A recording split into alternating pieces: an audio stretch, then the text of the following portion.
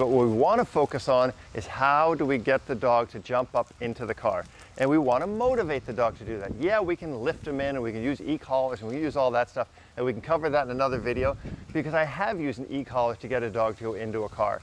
It's not that aversive. But today we're going to talk about how to do it in a motivational, fun, and inspiring way to Dwayne animator. So first thing I'm going to do, I'm going to take some cheese and I'm going to take it and I'm going to lay it right here on the car floor panel. And then I'm going to take the cheese and I'm going to lay it up here on the seat. And I'm going to let Dwayne just do that. I'm not even going to tell him to jump up or get in, because he doesn't know the command yet.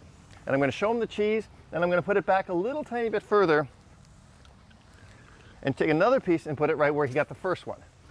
Okay, now he's got two of them, right? His feet are up. He's starting to think, hey, this is a pretty good thing. I take the cheese, I put it in a little bit further, and he's still able to get it, right? Now, I'm going to use two more pieces.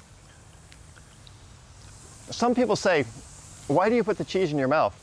And I say, because I don't have a pocket knife to cut it, and my teeth are razor sharp.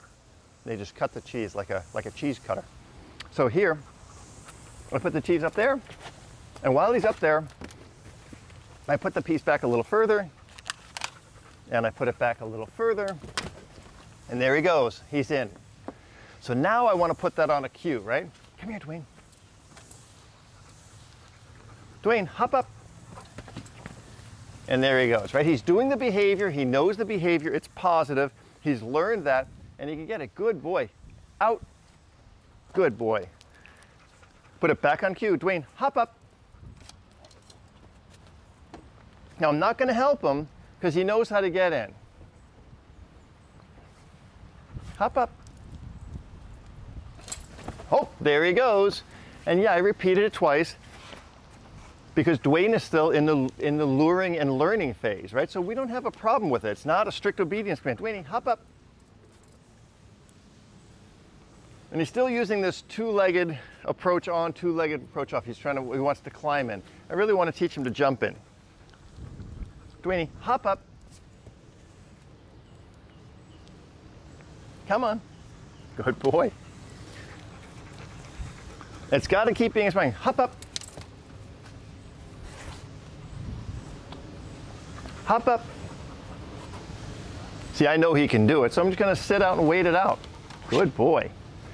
Go ahead, hop up. There he goes.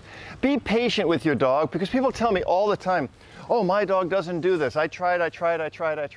You didn't try long enough. Patience and perseverance is the key to dog training, and the way I've solved countless behavior problems is just being persistent and patient with the dog. Give the dog a chance to learn it. Another big issue people always tell me is they'll say, well, he does it with the treats, but he won't do it without the treats. Then you need to keep using the treats a little bit longer. I believe in the beginning, during this luring and shaping phase of the dog's training, everything should be done with a reward. He should see reward, reward, reward so much that he forgets that the reward is actually a component of it and becomes blind to it, right? So he just knows he's going to go in and the treat's going to be there. He knows the treat is going to be there. Once he has himself that convinced the treat is there, that's when I can start fading the treats. Do not, whatever you do, fade the treats or the rewards, whatever those rewards are, too early on. Because if you do, the dog will become suspicious. Is there a treat? Isn't there a treat?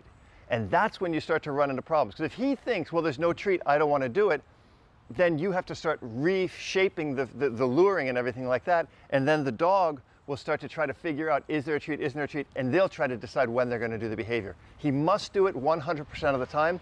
And he should have several hundred experiences of this being positive, positive. There's a reward, there's a reward, there's a reward. Jump out, out. Good boy. Ready? Dwayne, up.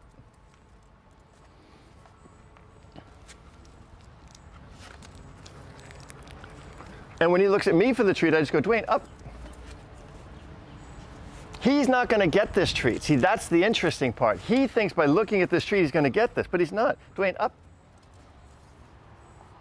The treats are on the seat, which is why you're going to want a seat cover for your seats when you use your car. You don't want to have sticky mozzarella cheese, string cheese that is, all over your seat when you go sit on it with your nice pants on. Oh, good boy. And don't make a big deal if the dog is a little clunky and you feel like he hurt himself. Don't baby your dog. Let your dog be a dog. Be tough with the dog. The dog's going to be tough. Good boy. Come on, hop up. Atta boy. That's a good boy. Dogs like strong things. They don't like to be babied and treated like little babies. Go, hop up. Go get it. Hop up. Hop up. Hop up. Hop up.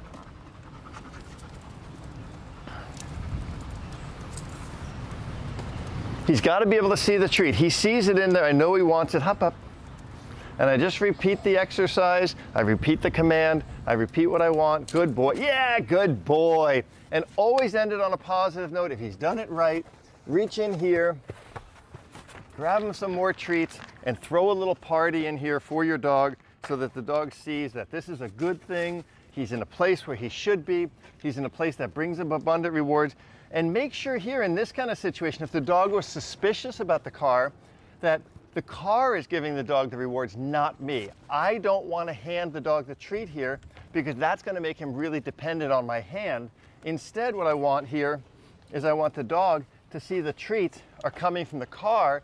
So being in the car is a lot more positive experience than being outside of the car and looking for the treats from me. So travel safe with your dog.